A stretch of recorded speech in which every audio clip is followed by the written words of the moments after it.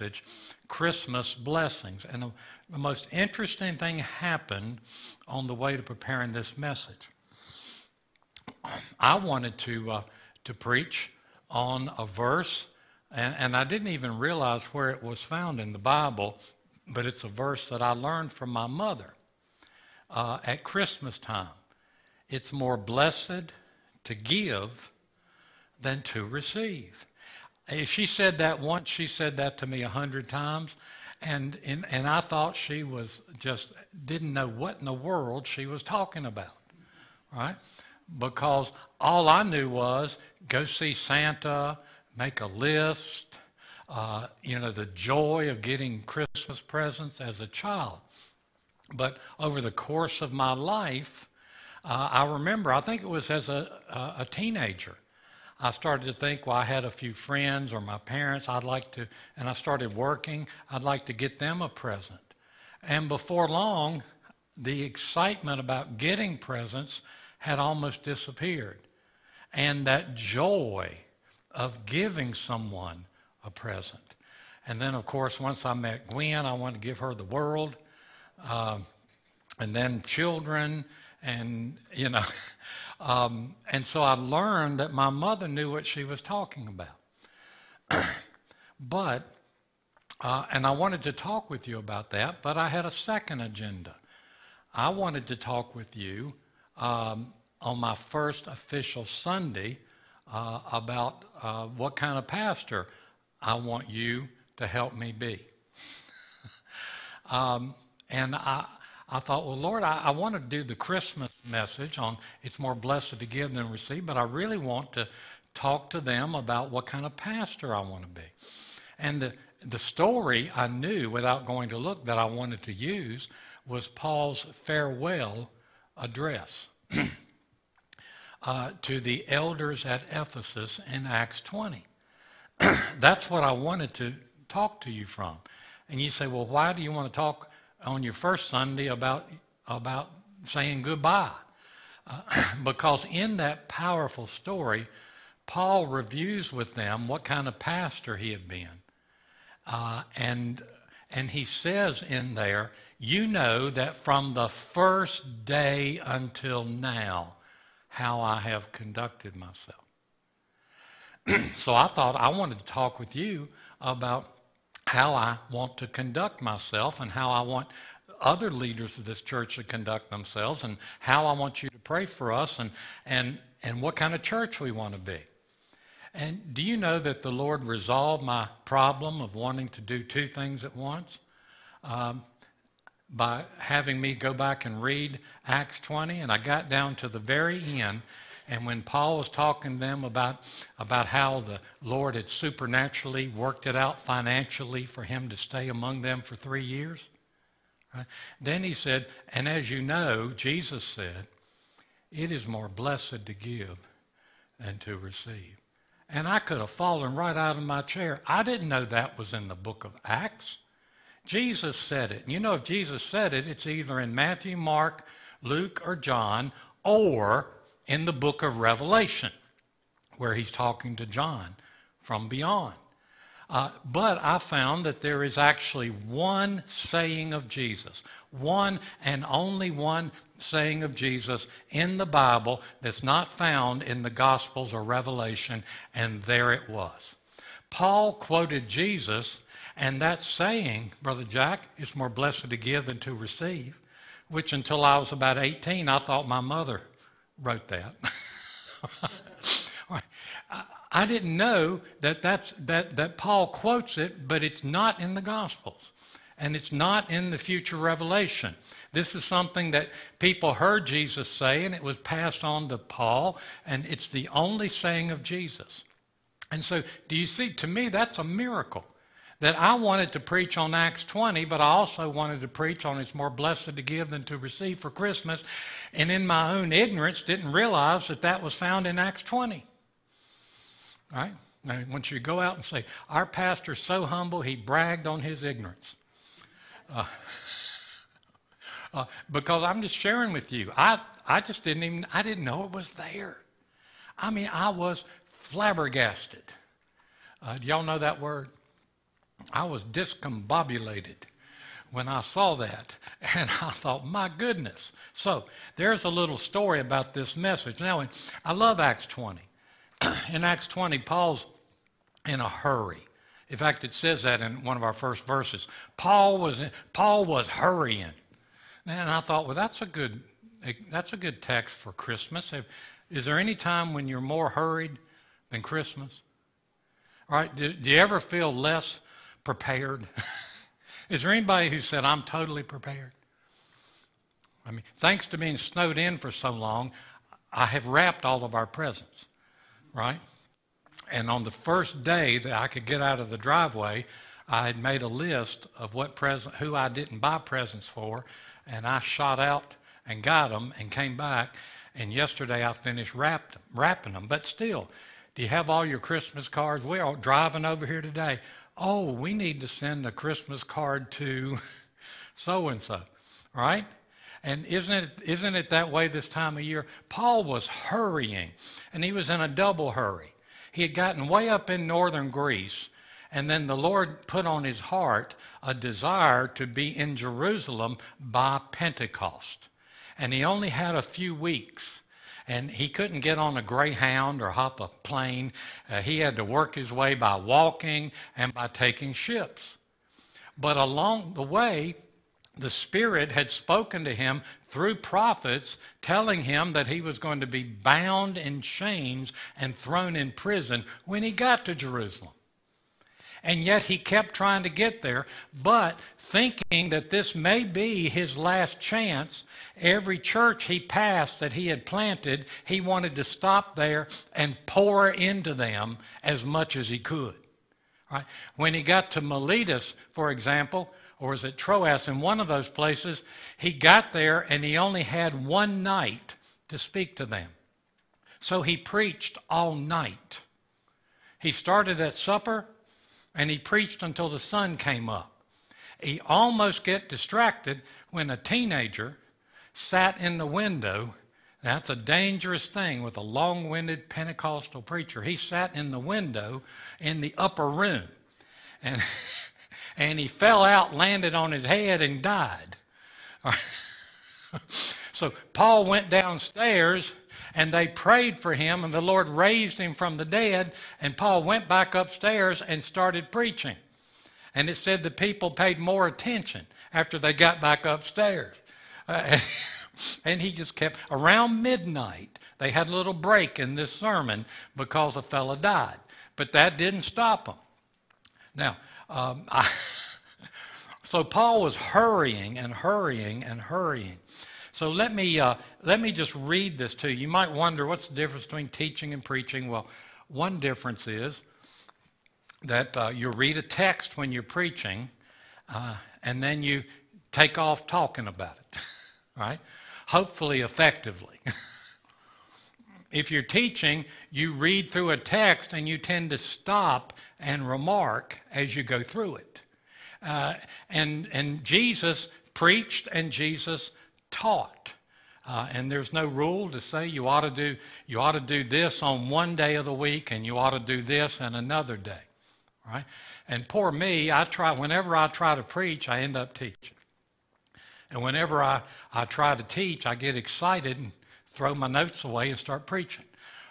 So sometimes you don't even know what you're supposed to do until you get in there and start doing it. So I wanted to read this to you. My intention is to make a few remarks, not talk long, and then I want to draw out of this story 5 prayers that I want to ask you to pray over me, my family, over all the leaders of the church, including when we get a youth pastor, when we get someone for this or that as we move along, that these are the things, and what I'd like for you to do is either cut off the bottom part or fold this and stick it on your refrigerator or stuff it in your Bible where you'll be reminded to pray.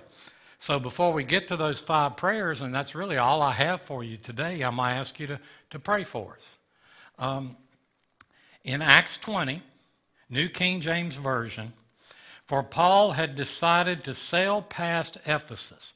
Ephesus was 30 miles inland. He landed at Miletus on the shore. He's trying to get back to Jerusalem. And he knows, having just left Ephesus, in fact, they ran him out of town, if you remember. He had been there for 3 years, the longest he ever stayed with any church. And he knew if he went inland, he might not make it back for Pentecost, so he's in a hurry. But then he can't just bypass them, so he sends and asks them to come meet him there. And they just have one evening together. And so this is, and he knows and they sense that they'll never see each other again. And it's true, they never did.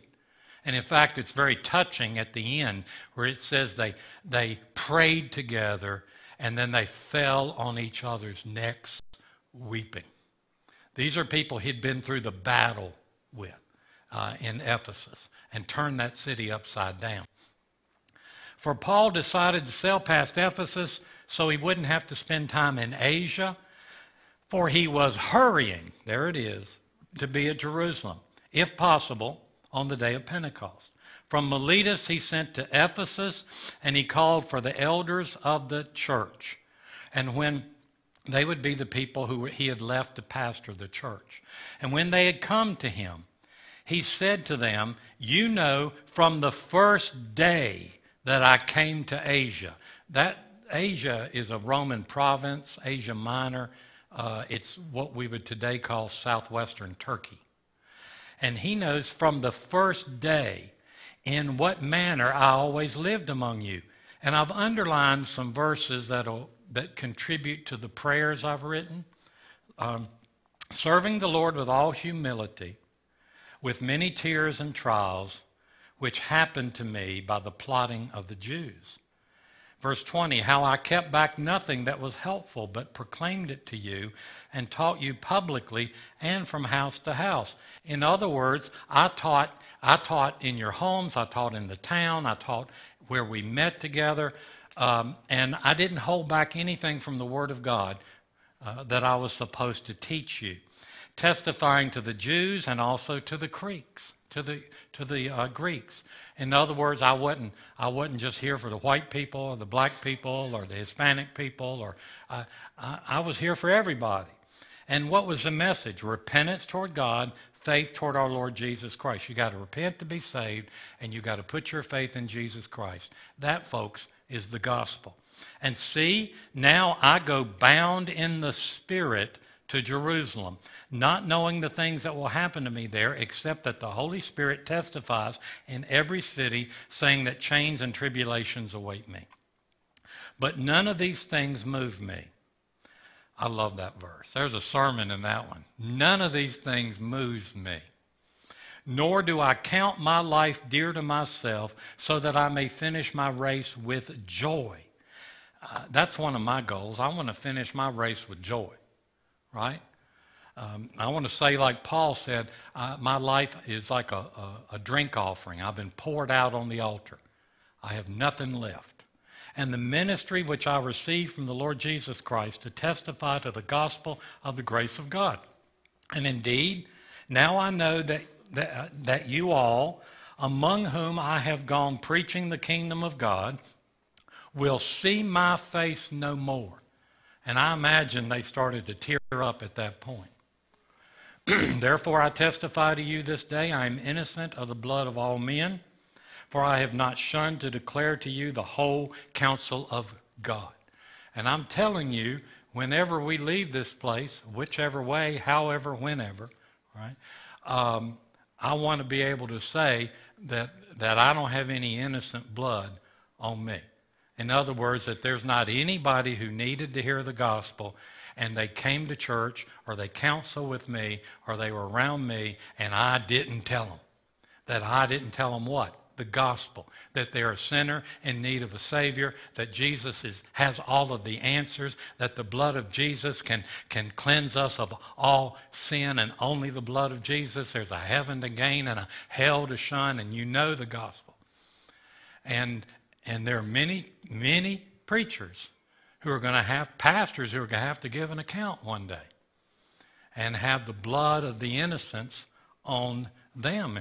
And one of the first things the Lord had me to read, after I accepted the call to preach. First thing I read in the Old Testament was, and I wasn't planning to tell you this, but it's Ezekiel chapter 3. And it says that if a person dies in their sins and you did not tell them, all right, then their blood I will require at your hand. And I thought, Lord, I didn't know it was going to be this serious. No, I mean, Ralph, that's the first thing he had me read in the Bible, in the Old Testament. Therefore, take heed to yourselves. By the way, I love verse 27 and 28. Let me read 27 again. I have not shunned to declare to you the whole gospel of God. Right? 28, speaking to the leaders. Therefore, take heed to yourselves and to all the flock, among which the Holy Spirit made you overseers, to shepherd the church of God, which he purchased with his own blood. I love that verse. I love that verse. For all of us as leaders, starting with the pastor, we got to watch how we live, right? And we've got to pay attention to the flock because Jesus died for them, right? And I've never been a shepherd. I've never been a shepherd. Ralph's the only person I know that ever raised sheep, right? And Susanna ought to know something. Her father was a shepherd, different kind of shepherd, but still, right? And so I take this very, very seriously. Verse 29, for I know this, that after my departure, savage wolves will come in among you, not sparing the flock. Does anybody know that will happen? And sometimes, verse 30 says, they rise up from within the church. For also from among yourselves men will rise up speaking perverse things, that is, crooked doctrine. And why do they do it? To draw away disciples after themselves. Therefore watch and remember that for 3 years I did not cease to warn everyone night and day with tears. If your pastor's not crying, something's wrong, right? And I don't mean crying during the sermon all the time, but I mean there are times. I know there was a Sunday I kind of didn't say much. I kind of cried all the way over here and cried all the way back. I think it was the second Sunday in November because it was abundantly clear that we weren't going to get any help and we probably couldn't stay. And yet you were in our hearts, and it was a miserable day, and I probably didn't preach too good that day, right? Probably hollered a lot or something. I just didn't know. In fact, I told Gwen, I said, well, this might be our last Sunday over here. And so you want that, you want those tears. So now, brethren, verse 32, I commend you to God and to the word of his grace, which is able to build you up. That word is edify from Greek, and give you an inheritance among those who are sanctified. We're not just a Pentecostal church, we're a holiness church. That doesn't have anything to do about your hair, that's your heart I'm talking about, okay? I have coveted, and then Paul talks to him, and I hope you'll come to know this is true. We're not here to get rich. We do enjoy paying our bills. I have found that life is more satisfying when you can pay them, all right? Winfred's got some great suits, but I haven't coveted them, right? Ralph's got a big farm. I like farms. I haven't coveted that, right? Jack's got a fleet of Mustangs. And I haven't coveted those. I like them. I like farms. I like nice cars. I like nice clothes, right? Yes, you yourselves know that these hands have provided for my necessities and for those who were with me. I have shown you in every way by laboring like this that you must support the weak. Look out for the weak, not just the poor, but the people who are weak. Sometimes it's emotional, whatever it is. And then look what comes next. And remember the words of Jesus. Clearly, they all knew that Jesus said this, even though it's not in Matthew, Mark, or Luke, or John. It is more blessed to give than to receive. That is a great Christmas message, of course, and I'll probably hammer on those kind of themes a little bit more next week as the fourth Sunday of Advent. But I wanted to tell you this story, and I hope you see that by reviewing what Paul said when he was leaving, he said, let me go over with you how I have behaved from the beginning as a pastor. And so this is the beginning. Although I feel like I've been the pastor since June. You've been in our hearts since the Tuesday after your pastor resigned. When we stopped by the Cornerstone office to drop off something, traveling, we were still living in Falcon, and Brother Ainsworth said, come in and talk to me. He wasn't the superintendent yet. And I said, well, we're getting ready to move up this way. And he said, well, we don't have any this or that. He said, but, he said, I just got off the phone with the pastor of Tree of Life in Danville. And something went, bing. It wasn't quite like the first time I saw her at camp meeting at Dublin.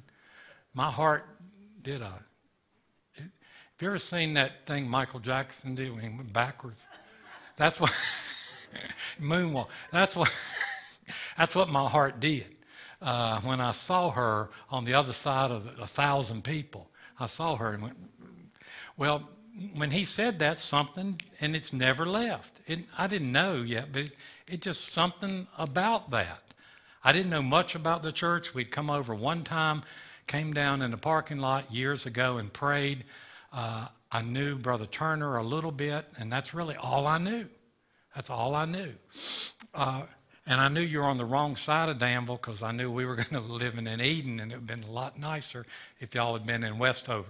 But anyway, that's really all I knew. All I knew. And so the Lord put that in our heart, and it just got bigger every time we came. We just liked it. We liked y'all. In fact, we liked you so much, we didn't like the fact we liked you so much because we didn't know we'd get to stay. And our hearts had been broken some. We didn't feel like we wanted to go through anymore. And y'all seemed to like us, and we didn't want you to get this. I said, we got to stay. We don't want them to be discouraged.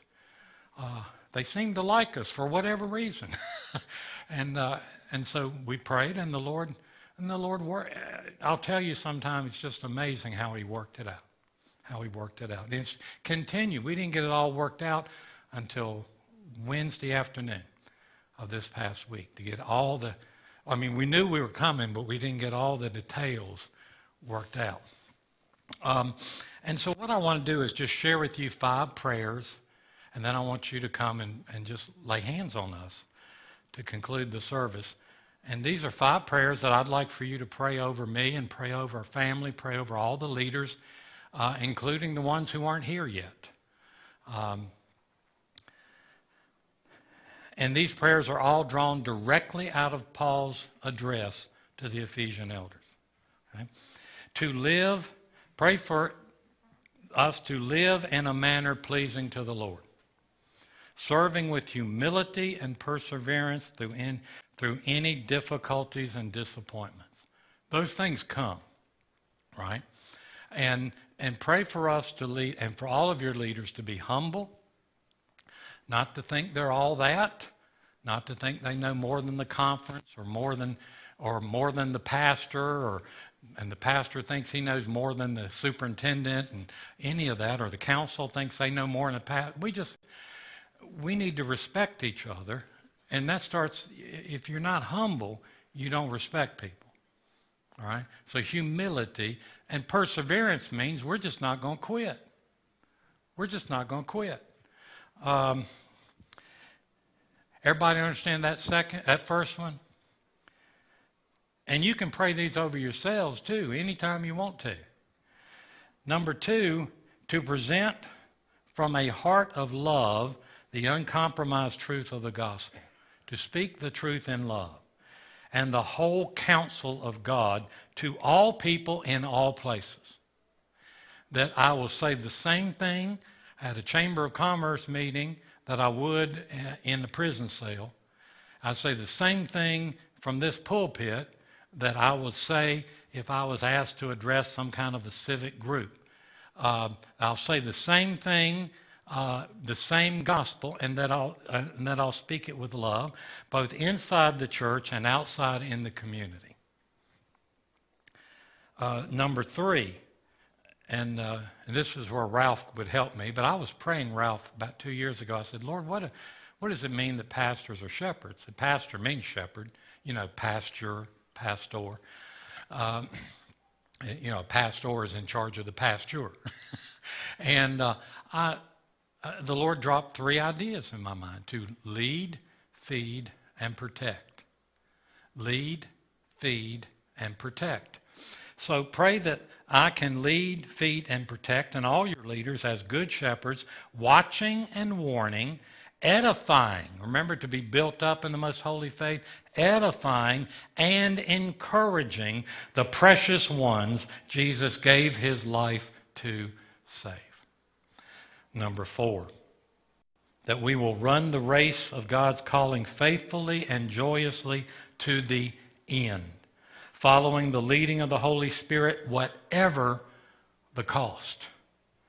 I've put a little prayer in there in parentheses that I learned when I received my PhD at the University of Mississippi. The president was a Christian.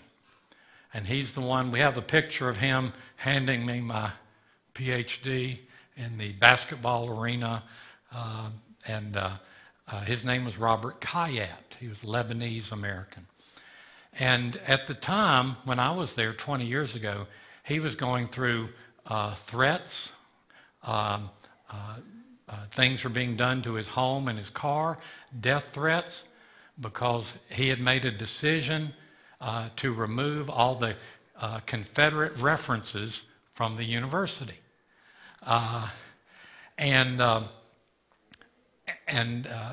For example, he would get threats on a regular basis. And he addressed a group of men that I was part of to do prayer breakfasts once a week. And he made a statement. He said, "This is how I pray." He said, "Every day I pray, Lord, show me what I need to do today. Because there are 1,000 things that they're pressing on me, but what do I need to do today?" And then he said, "Give me the courage no matter what comes my way when I start to do it. And then give me the strength to get it done." Right? 3 things: clarity, courage, and strength. So if you would pray for me in that regard, and for all the leaders, that we will hear what the Lord wants done, that no matter what the opposition, we will keep going, and that we will have the strength, and I mean emotional strength as well as physical strength. Sometimes you run, your will is still ready, but your body's about gone, right? And sometimes your body's in good shape, but you just don't have the will. You just can't face it. Help us to be able to finish. And then number 5, to be a living example of Jesus' words, "It is more blessed to give than to receive." I thought of Charles Dickens when I read that this morning. That one point when Ebenezer Scrooge is talking to, I think it's the 3rd spirit, and he has essentially a conversion. He realizes what kind of person he's been, and he says something along these lines: that I may have Christmas in my heart and share it all year long. Right? So this is a Christmas verse, if you will. We use it that way. My mother taught it to me that way. Right? But is it a Christmas verse? Look at the context. The context is, this is how leaders work in the church. This is how pastors operate. This is how denominational officials operate. This is how missionaries operate. We are to operate. We are there to give, and then the Lord will give back to us what we need. We're not there to get. A lot of people go into ministry either to get money, all right, or they go into ministry looking to get affirmation to fill their emotional needs. Well, either one of those makes a really sorry pastor, right? And makes a sorry Sunday school superintendent, a sorry youth pastor, a sorry worship pastor. Sorry, right? And we don't need that. We've got to be a healthy church, right? It's more important for us to be healthy than to be big, right? When we are growing, then the church will grow on a healthy basis when we are growing. And what I'm asking you to do is to pray for me, pray for Gwen, pray for Danny, but pray for your council members, pray for those who are going to come. We're praying for someone who can lead us with an instrument in worship. Brother Jimmy's doing a great job and will always be part of that, I hope, ministry, but we need someone pretty soon to help us have a service for the children, nursery. We need that, right? And one day we'll need a youth pastor. We already got teenagers, all right? We got quite a few, and I love them right now. They all seem to like me, so I'm kind of doing that job. But as we grow and they bring their friends, we'll need a youth pastor. And we all want to stay on the same page, right? We don't want to be having our own little kingdoms. I want you to pray this. Humility, perseverance, speaking the truth in love, living in a way that pleases God, always knowing it's more blessed to give than to receive. And so that's how I'd like for you to pray for us. And I'd like to encourage you to cut this bottom off or just fold this and stick it in your Bible or put it on your refrigerator door or someplace, wherever you go to be alone, that would remind you to pray. How often do I want you to pray for your pastor? At least once a day, right? At least once a day. And what am I going to pray for you? This is what I'm praying to represent us. This is how I want us to be. To me, this is a healthy church. The reason, what you see underlying this conversation between Paul and the Ephesian elders and why it says he prayed for them and then they fell on each other's necks weeping, knowing they would not see him again. They respected each other. We have to respect each other. And it takes humility to respect other people. As long as you think you know more than others, you can't respect them. It doesn't mean that you don't say, well, I think somebody's wrong about something, but you respect them. We listen to each other. We pray for each other. We talk nice to each other, right? I think if we could see the stab wounds that some people leave with emotionally when they've been to church. I have seen people take off almost running out of church having only been there less than 5 minutes. And as a pastor, I'd always go investigate. I mean, that hasn't happened here. And it was always, I walked in and I had this place of hurt and somebody walked right over and stabbed me in it. Right? That comes from a lack of respect. So we got to respect each other. Is that okay? Y'all looking at me like, are we going to sing at the end of this funeral? Y'all,